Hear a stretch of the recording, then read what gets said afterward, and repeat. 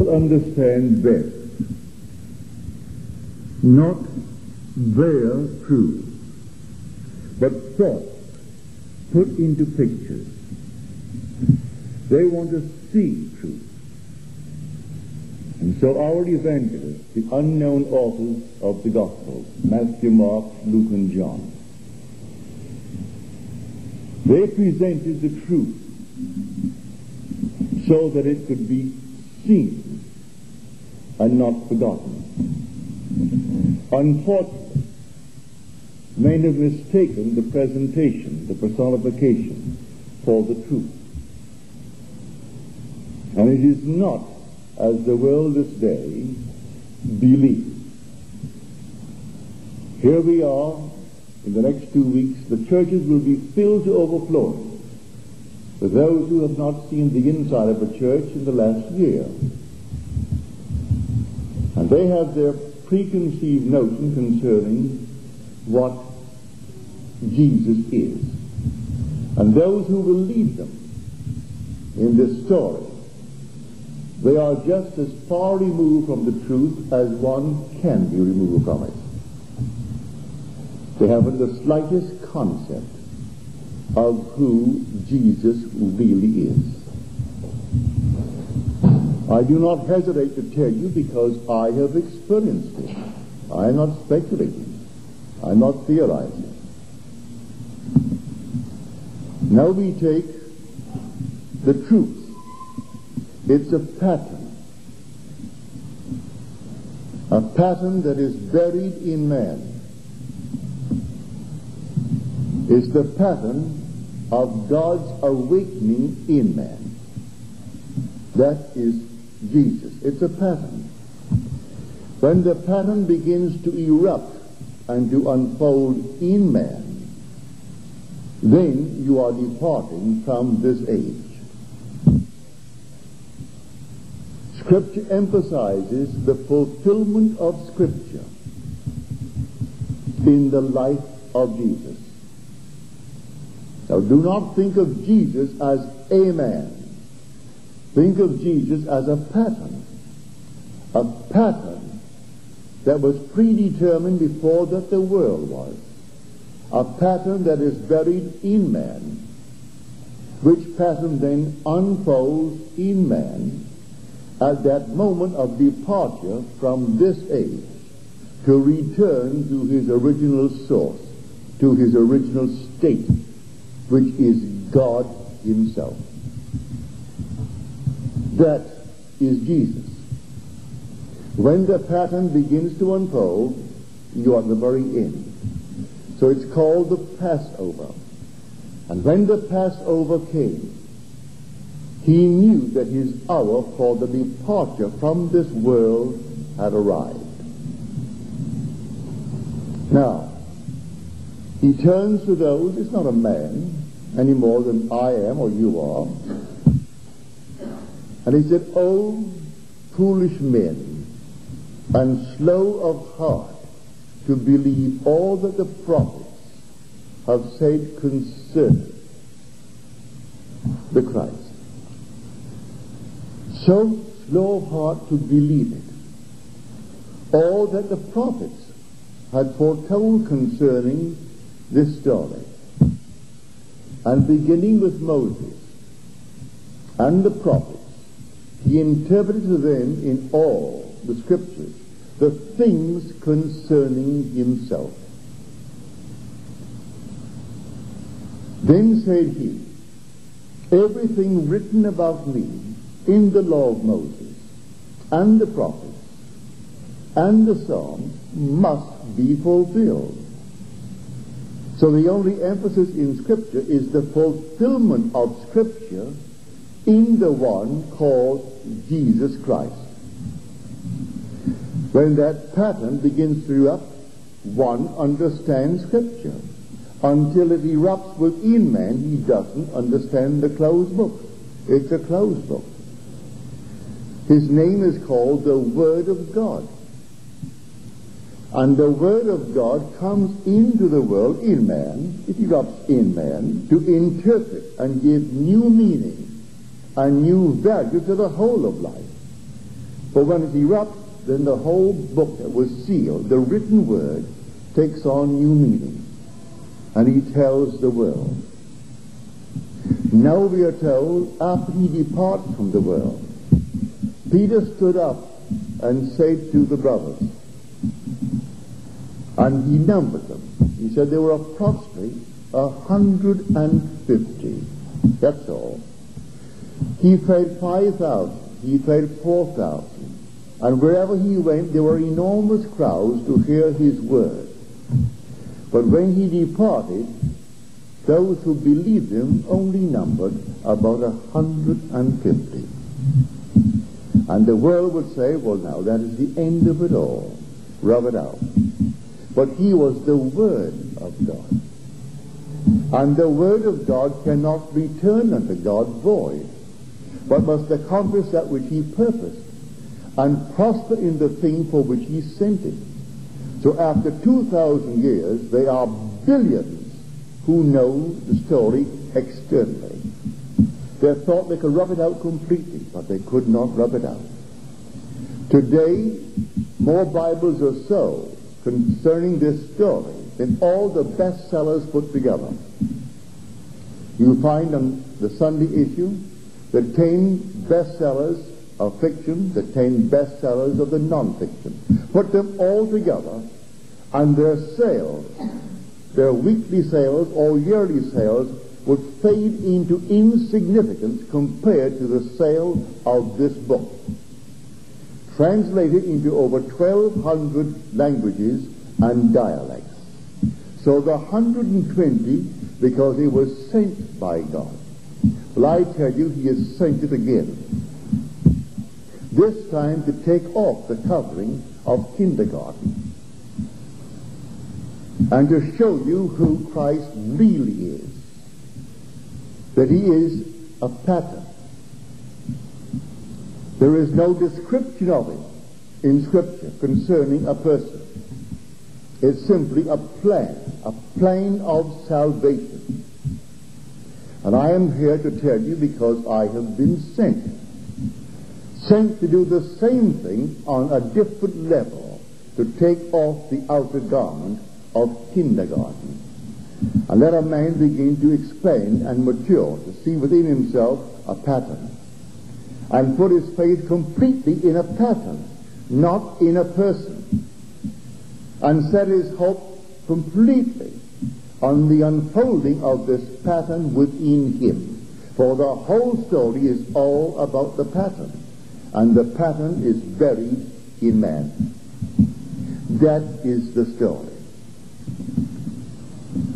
So, slow of heart, said he, to believe all that the prophet said. Should not the Christ suffer these things and then come into his glory? If you read the story carefully, you'll see the hiddenness of Messiah all through Scripture. He's not external, it's hidden. For here they turned to him and said, is this not Jesus, the son of Joseph, whose father and mother we know? How is it that he now says, I came down from heaven? And then they turned to him and said, who are you? Where is your father? And he said, you know neither my father nor me. If you knew me, you would know my father also. For I and my father are one. And my father is he whom you call God. So you do not know me. If you knew me, you would know my father. I came out from my father, and I came into the world. I am leaving the world and returning to my father. I am not of human origin. So you know my father Joseph, and you know my mother, my brothers, my sisters, but you do not know me. I am not of human origin. That's what he's telling us. I was not born of blood, nor of the will of man, nor the will of the flesh, but of God. And I came into this world and I suffered. I had to. That was my promise, my commitment. Now the word translated child, translated slave, translated servant in Scripture, and we will find it in the 3rd and the 4th chapters of the book of Acts, literally means son. It is Pais, P-A-I-S. And you will find it in your concordance. The actual definition is a son, beaten with impunity. That's the son. I am the son. You are the son. And the Father puts us through the paces, beaten with impunity, that he may make us himself. For his purpose is to give us himself. Theologians speak of God as holy thou. In this century we have what is considered one of the greatest of all theologians, called Barth. And in his work he said God must always be spoken of as holy thou. Not H-O-L-Y, W-H-O-L-L-Y. Holy thou. That's a lie. I tell you that the God of whom the Scripture speaks is not holy thou, but a Father whose purpose is to give himself to his Son. But the Son has to go through hell to conform to the image of the Father, that he may actually reflect and become the express image of God the Father. In the end, when the drama is over, that Son goes through a predetermined series of events within himself, which is the end of the drama, and the suffering comes to an end. And then he awakes. And who is he? He is God the Father. It was worth all the pain. So Paul could say, I do not consider the sufferings of this present time worth considering with the glory that is to be revealed in us. What is that glory? All right, you're told it's the glory of the Father.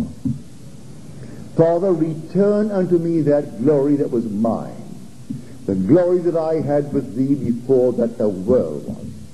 I have accomplished the work which thou gavest me to do. And are we not told at the end of Job, after the horrors through which Job was put, and then all of his friends and his relatives came to comfort Job? Why? For all the evil which the Lord had brought upon him. It's your loving Father that puts you, the Son, through the paces for the purpose of giving himself to you. There is no other way to do it. So should not the Christ suffer these things and then enter into his glory? So people will say to you, well, don't you believe in Jesus, a man? Well, aren't you a man? It takes a man to be the agent of that pattern. Every error has a man as its agent, and every truth has a man as its agent also. So if he said, I am the truth, it takes a man to be the agent to externalize and to experience that truth. So Jesus is not a little man born 2,000 years ago. Jesus is the eternal pattern of redemption, where God actually redeems his Son by giving himself to his Son. It's a pattern. So forget something on the outside of you. That pattern is buried in you. But when I tell it, it's like last Friday night. There was a lady present, and she knows she's been coming here for quite a while. And I said something from the platform, and she identified herself with what I said and thought I was talking about her. I wasn't talking about her at all.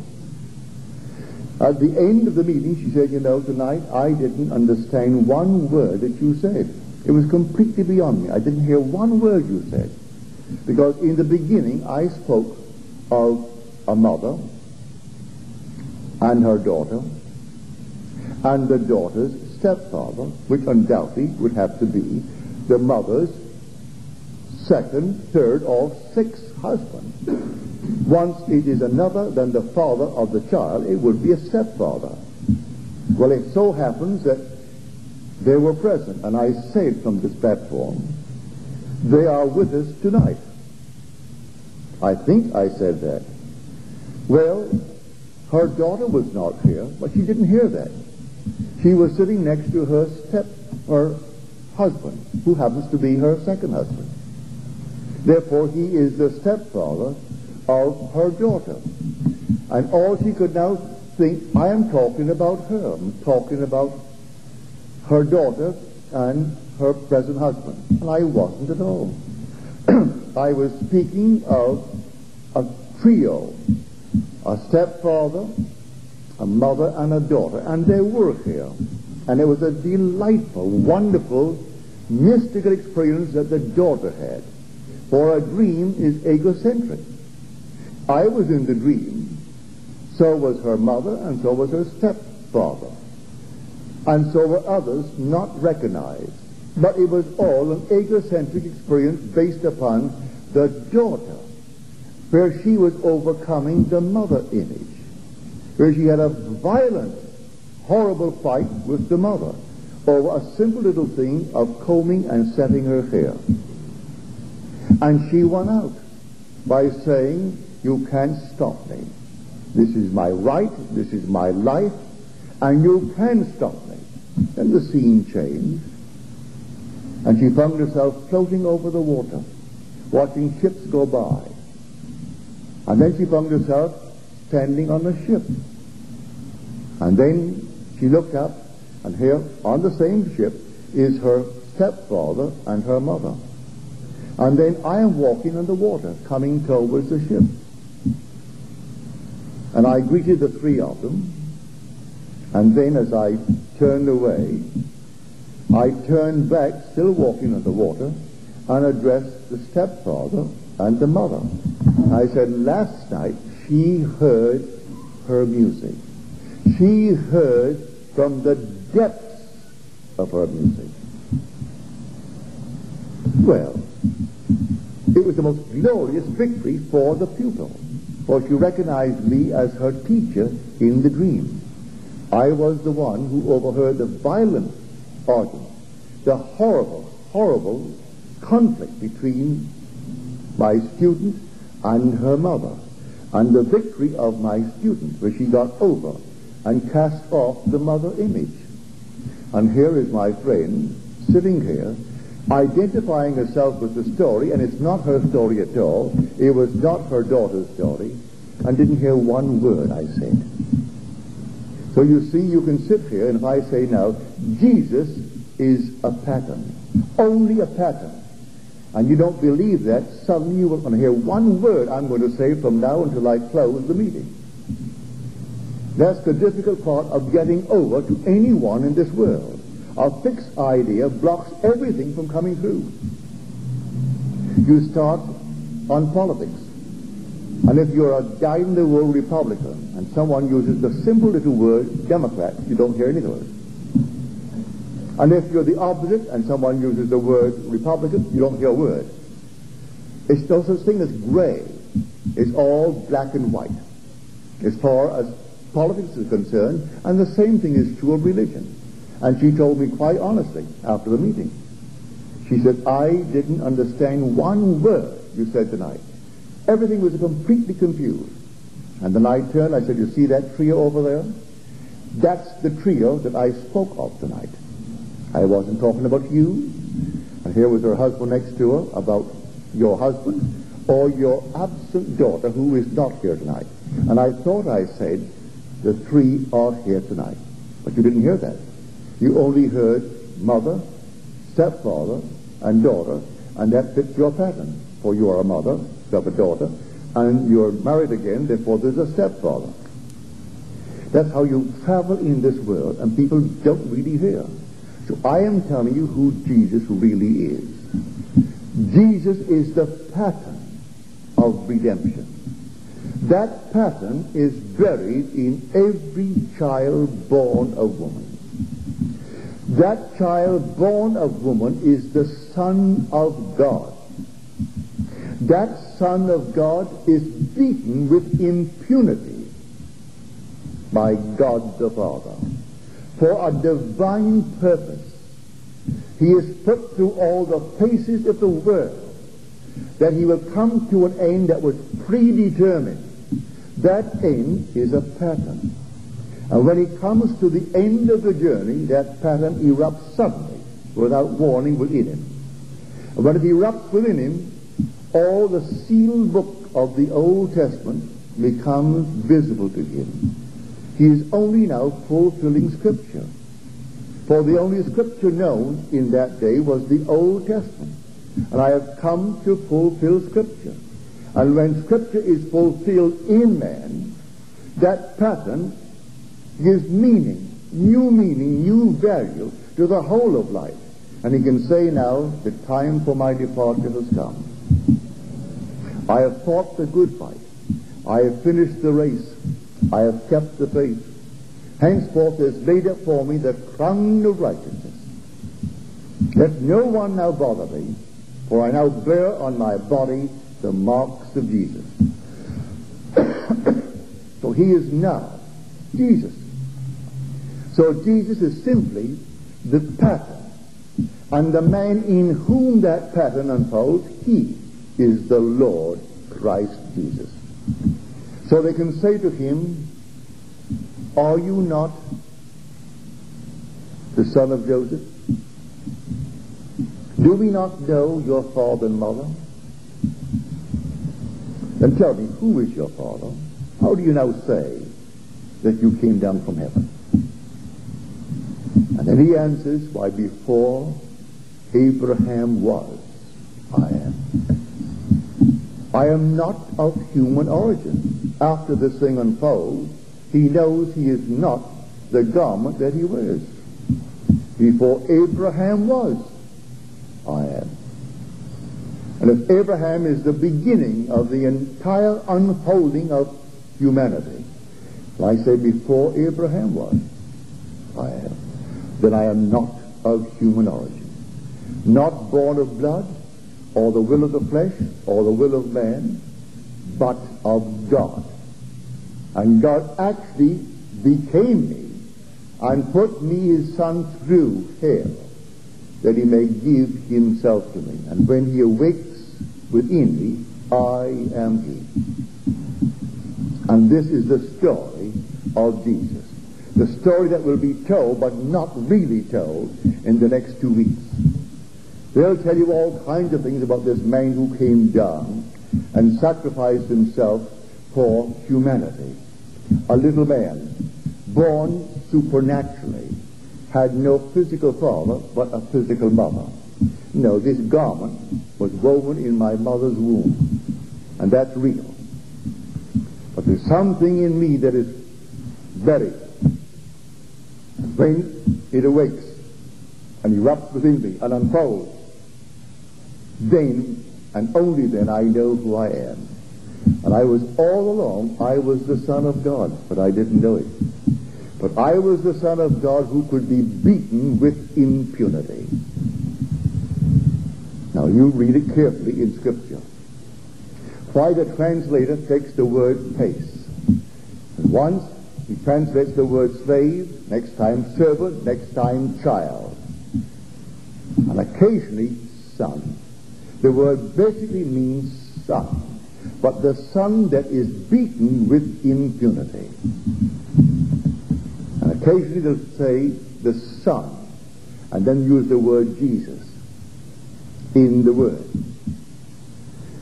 Often, more often, David.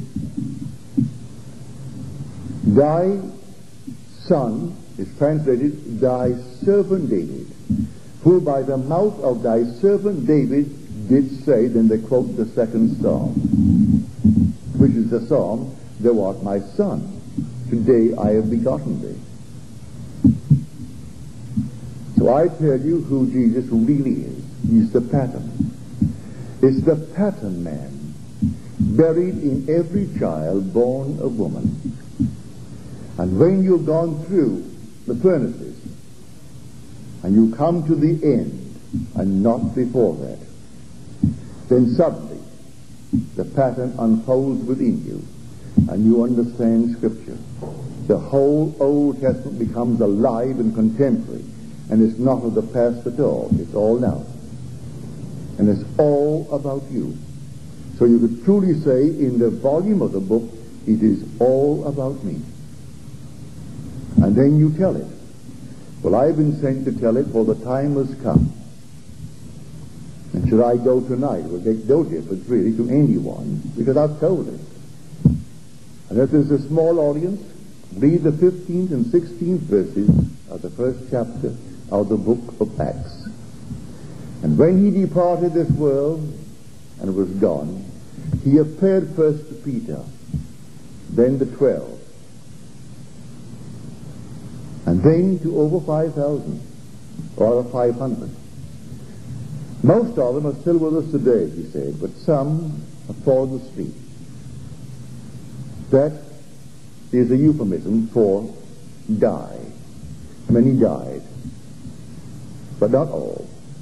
Then he appeared to James, and then to the apostles, and then last, as to one born untimely, he appeared unto me also.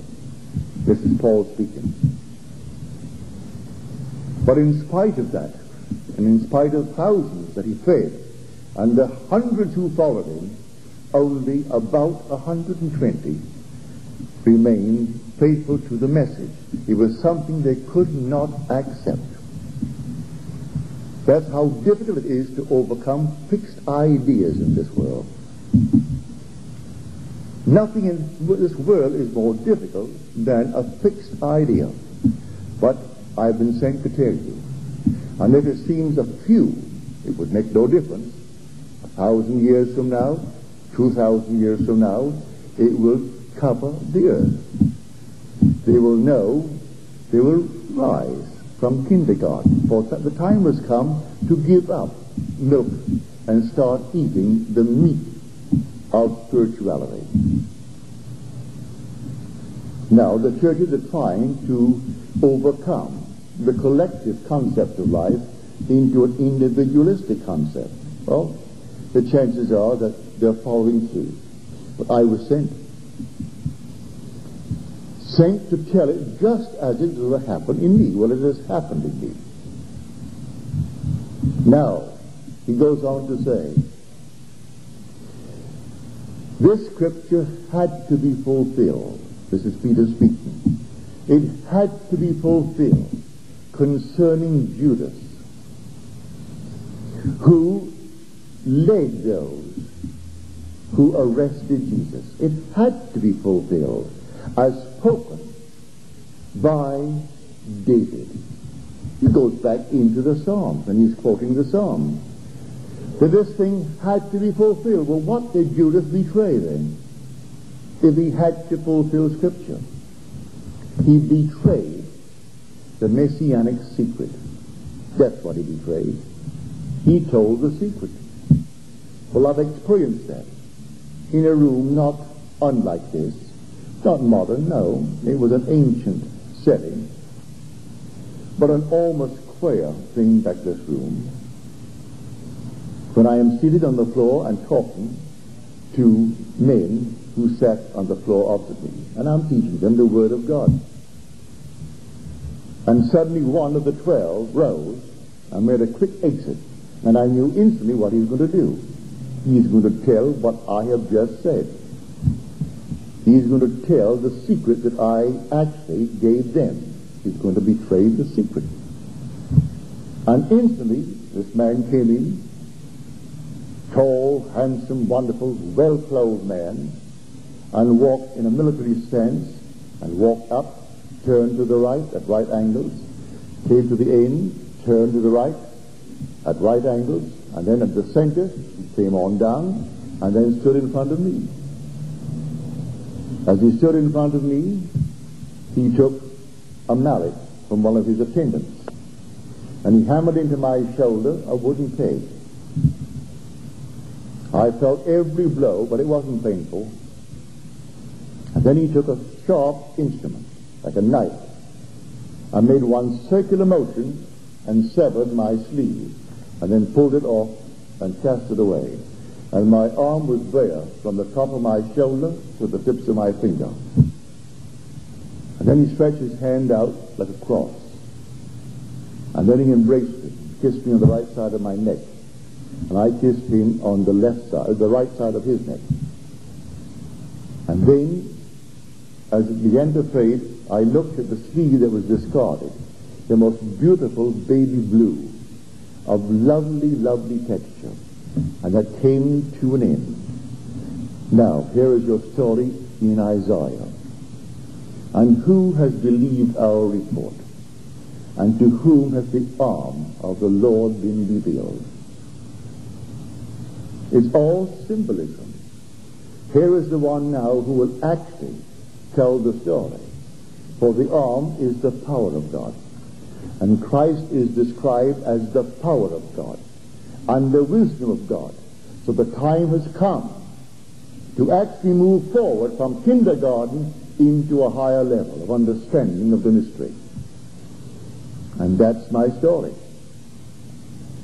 And if only a dozen believe it to the point of living by it, that's enough. It will cover the earth in time. And they'll all know it's not a man, but it is a pattern that is buried in man, that is called and personified in Scripture as a man. Because truth, embodied in a tale, shall enter in at lowly doors. Take the story and you tell it in the form of a tale, like secular history, and then people can see it. So they want to see truth. So the evangelists, because they want to see truth, they took this supernatural setup and clothed it in the form of secular history. And the leaders of the churches, not knowing it is not secular history, they perpetuated it over the centuries. So I am telling you, it is not secular history. It's the eternal pattern of salvation. That's how man is redeemed. But he actually came down. He is the Son of God. You're the Son of God. But a son who is going to receive fatherhood. God the Father is going to give himself to you. And he couldn't do it until he first transformed you into the exact image of himself. Because you can't reflect other than the Father. You're going to radiate and reflect the Father because you will be the Father. And only in the very end can you really have this pattern unfold within you. You are the Job. The word Job means, where is my Father? That's what the word means. Where is my Father? And the whole search of the world is for the Father. So where is he? I'm telling you where he is. I'll tell you how you're going to find him. Because no one comes unto the Father except by me, the pattern man. Not by me called Neville, but by me, the pattern. There's only one pattern. There aren't two. And that pattern is in you. And I'm going to tell you how it's going to erupt. And the first grand eruption is when you begin to awake within your own skull. No one is present, just you. And then you come out of that skull. And that's when you are born not of blood, nor of the will of the flesh, nor the will of man, but of God. And God is the wind, the Spirit. And you hear it. You're born of the wind, born of the Spirit, born of God. And then, to confirm it, a few months later, he brings humanity, clothed as one being. And that one being is David. For David is the symbol of humanity. You've gone through all that man could ever do. You've suffered everything man could ever play. But mercy was on you and kept the memory from it. So you did not remember the horrors through which you've gone, but you went through the furnaces. I have tried you in the furnaces of affliction. For my own sake I do it, for my own sake. For how should my glory be given unto another? I can't give my name to another. I can only give it to myself. So I have to make you myself by putting you through the furnaces. That's the story. And when you come out, it doesn't matter what you went through. The glory that is now yours, the glory of being God the Father. That's the story. Now you can tell it as hearsay until you can tell it from experience. The day will come you will be able to tell it as a witness and not as one who heard it from another. Today I can tell it as a witness, for I have experienced it. When this garment is taken off, whenever it comes, I am one with the source, who is God the Father.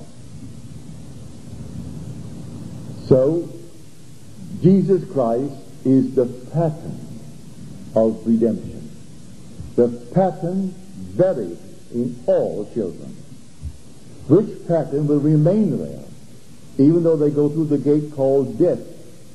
It does not stop anything. They are restored to life in a world just like this. And they continue the journey, being beaten with impunity, may I tell you, until the end. And when the end comes, suddenly, all is forgiven. All is justified. Divine acquittal. He is my Son, who did my will. And then the whole that you ever experience in the world is gathered together into a single being personified before you. And he is God's Son, David, and he calls you Father. And then you know who you are. You're God the Father. And that's how it's done. So let them talk this coming Sunday on the Passover. Let them tell all the stories that's coming Good Friday, a week from Friday, and the following Sunday. All they'll have thousands over for Easter service. And all will be talking of a being that never existed. And all will be singing all their praises to some myth that is not it at all. But at least it kept the story alive. For the ancients knew that people could not actually see a bare truth. They could see better if the truth was clothed in the form of a picture. And so they took it and clothed it in the form of a picture. And then they kept the story alive. But the time has come for man to graduate from kindergarten. And what I'm telling you tonight will be repeated and repeated through the centuries. And then as many as today attain kindergarten, and there are over 1 billion on earth today, will be attending high school.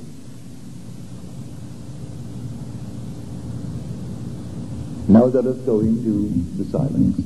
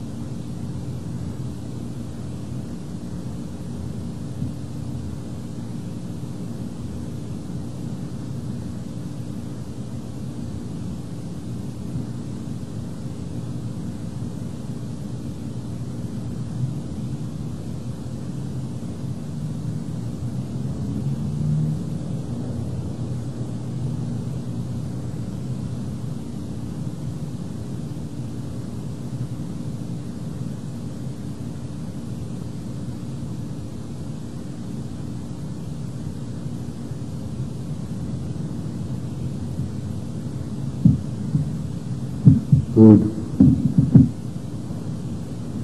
Now, are there any questions, please?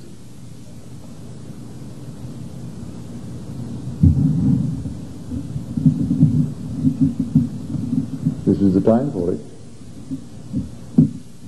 If I didn't make it clear, this is the time to ask the question. When you say what you're speaking about is going to spread, continue to spread throughout the world for centuries to come. It must, because he sent me. And his word, and he is called the Word of God. He only sends the Word. And I am the Word that he sent. He embraced me, incorporated me into his body, which is infinite love, and then sent me. And therefore I cannot return unto him void. I must return unto him having completed the action that he sent me to perform. And so having performed it, he has his own way now of spreading it. Just as a small little company of 120 has overrun the earth, 1,200 translations including dialects, outnumbering all the bestsellers put together year after year after year. And no one who was a betting man would have given anything for the future of that movement. No one. It just couldn't be. But today we have 1 billion people who call themselves Christians. They've heard the story and they believe it. But they believe it as children believe a story. It's kindergarten. The time has come now for promotion into another level of consciousness, where we take off that personification and reveal the pattern. And I've revealed the pattern. To the best of my ability, I have told it in my book, Resurrection, how it happened, these 4 mighty acts that must take place in man. And when they take place, all new values, all the new things take place within him, and he fully understands what formerly was a sealed and closed book. He has fulfilled Scripture. He is the Word. The Scripture is the written Word, and he is the living Word that interprets Scripture and gives new meaning and new values to it. And so I cannot, because having sent me, he is doing it.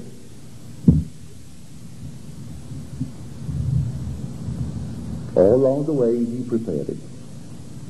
And this was the time for it to be done. See, scholarship is not enough to understand Scripture. He gives it to the lowliest of men, as told us in the book of Daniel. He takes one that is unknown, one that is not at all considered qualified, and he gives it to him. For when he gives it, he goes with it. I am not alone. If you saw me, said he, you would see my Father also, for he never left me. But you do not see me, for had you seen me, you see my Father. That's what he tells them. If you only knew me, you would know my Father also. And if you don't know my Father, it's a confession on your part, you don't know me. For man is looking at the garment that he wears.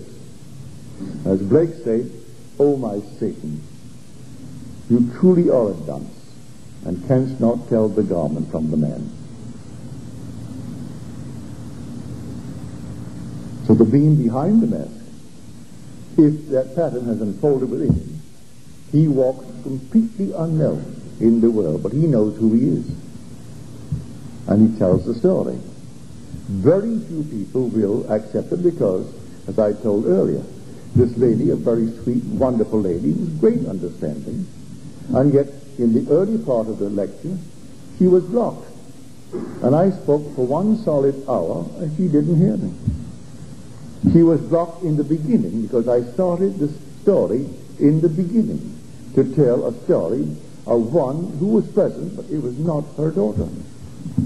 And she identified herself with the story as the mother of the one who had written me the letter. And she was not the mother of the one who wrote me the letter. That's how man blocks himself. Just a little idea and he's blocked. You know that. You go into politics and you know exactly, you're told in a barbershop, don't discuss religion, don't discuss politics, and just don't. Anything else, yes, ask about your family. How is your daughter doing? I'll go to the barber tomorrow, and the first thing I'm going to say, if I get the same barber, because I don't make an appointment, I go and take anyone that is free. And one has a daughter at UCLA. Well, I will say, well, Frank, how is she doing? And he would love that. And I really mean it. I like the man, and the mere fact, yes.